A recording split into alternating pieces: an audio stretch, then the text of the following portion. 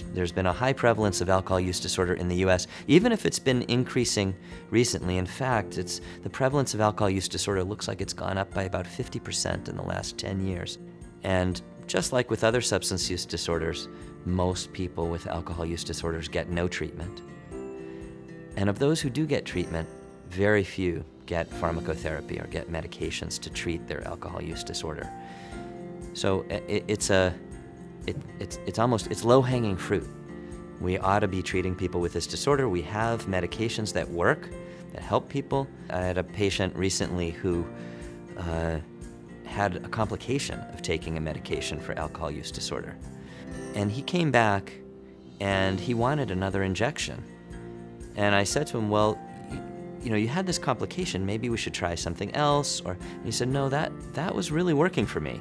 I'd like to take it even though I know I might get that again. And despite that, he wanted the help of this medication. So he really felt like it helped him not drink. And that was important to him. Alcohol use disorder is very common. In fact, it is more common than all other substance use disorders combined. Alcohol use disorder is often a chronic medical condition and is potentially fatal. Almost 10% of all deaths in the US are related to alcohol, making it the third leading cause of preventable death in the United States. Of those classified as needing treatment for their alcohol use, including people diagnosed in a medical setting, only 8.9% received treatment at a specialty addiction facility in 2018. There are medications for treatment of alcohol use disorder that are not being prescribed. There are a number of reasons for this. Many addiction treatment programs do not have the capacity or capability to treat alcohol use disorder with medication.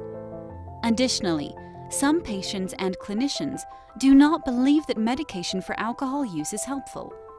Another reason is the myth that taking medication is just trading one addiction for another, and this, unfortunately, may discourage people from ever trying a medication for alcohol use disorder. Only 10% of people with a diagnosed alcohol use disorder are receiving medication. Of that 10%, typically only one prescription is received per person each year. There is no magic bullet for the treatment of alcohol use disorder. It is true that available medications for alcohol use disorder have modest efficacy.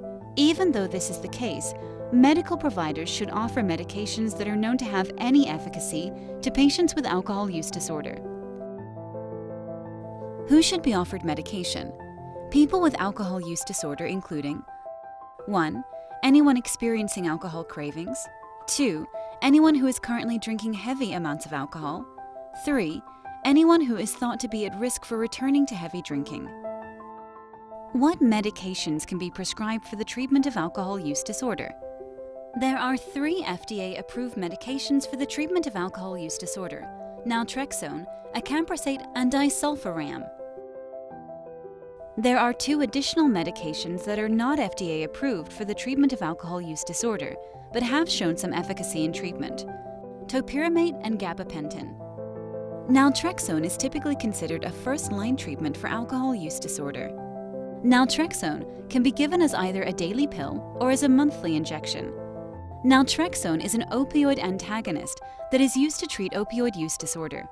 For this reason, it cannot be given to people who are taking opioids because it will precipitate withdrawal and prevent opioid effects. Why would the same medication work for alcohol use disorder? Drinking feels pleasurable in part because it increases endogenous opioids in the brain's reward pathway, and naltrexone, an opioid antagonist, blocks that pathway. Naltrexone does not block the effects of alcohol, but rather dulls the body's response. There are numerous other pathways through which alcohol affects the brain's reward system. However, naltrexone is unable to treat all of alcohol's effects. Naltrexone should not be given to people with acute hepatitis or liver failure, but it can be given to people with chronic hepatitis and modest elevations of liver enzymes, ALT, AST. The main side effects of naltrexone are nausea and dizziness.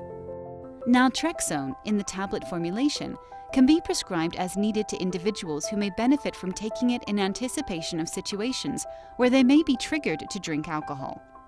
Another medication on the FDA-approved list for alcohol use disorder is acamprosate. It is typically dosed at 2 tablets 3 times a day.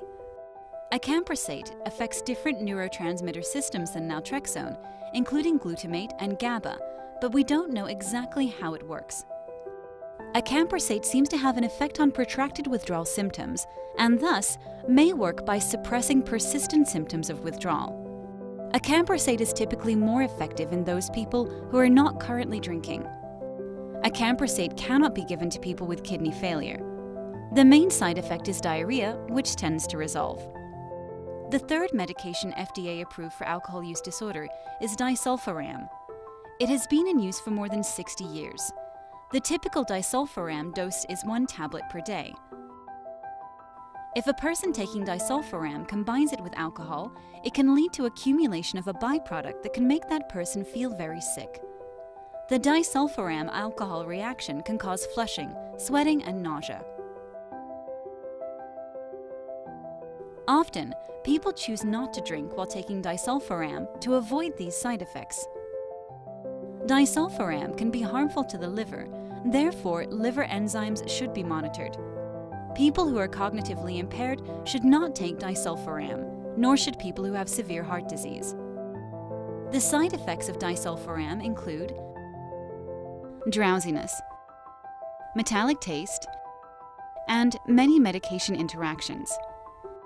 The effectiveness of topiramate is similar to FDA-approved medications for alcohol use disorder, although it has more side effects. Topiramate works on the GABA and glutamate systems similar to acamprosate. Topiramate doses need to be titrated up and then can be taken once or twice a day. Contraindications include kidney or liver disease, glaucoma, and anorexia. The main side effects for topiramate are paresthesia, lack of appetite, weight loss, cognitive dysfunction, somnolence, and altered taste. As for gabapentin, the results of clinical trials have been mixed. But a more recent trial found no benefit for alcohol use disorder. In addition to those medications already mentioned, medication treatment for mood disorders in people with alcohol use disorders may have positive effects on alcohol use.